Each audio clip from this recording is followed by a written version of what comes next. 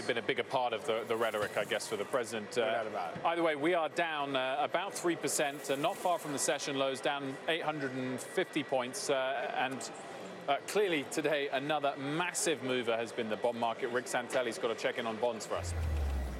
Yes, and we are seeing a little bit of a comeback, but I mean little in terms of yield. Here we sit at 121 and a 2-year note yield. That's down 3 basis points on the day. The worst or best, depending on your position, performers, 5-year note yields down about 6 on the day. So anything against 5s actually is steepening, 5s, 10s, 530s. There's a 10-year, and I've picked 4 days because everything is on its 4th day down, including stocks. You see the 10-year there, 135 plus. If we close below that, it'll be a new low all-time yield close.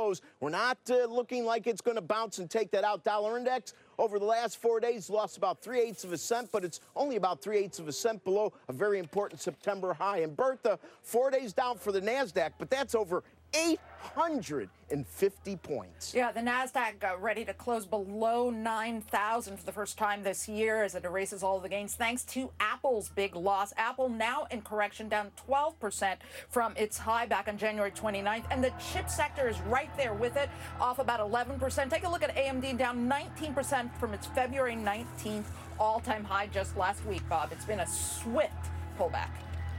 Yeah, amazing. S&P down about 8% from its recent historic highs, but some other big cap names have dropped into correction territory. Been talking about this all day. Visa on the heels of MasterCard's warning down today, but we're down about 12% from its recent highs, so there's a one in correction territory. Many of the industrials also down more than 10%. United Technology, another good example here, 11% off of its recent highs. Some of the healthcare stocks also entering correction for political purposes. There's the closing bell. We did rally modestly off of the lows, but not much.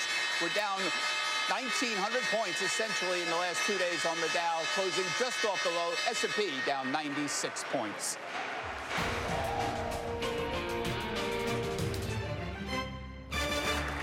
If you're just joining us, welcome to the Closing Bell. I'm Wilfred Frost. And I'm Sarah Eisen, along with Mike Santoli, CNBC senior markets commentator. Let's check in on the markets. The Dow closing down a massive 877 points following yesterday's more than 1,000-point decline. The low of the session today for the Dow came about 30 minutes ago.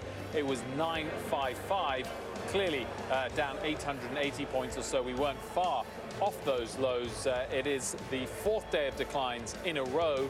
We are now down about 7.5% from all-time highs. And the worst back-to-back loss for the market since February.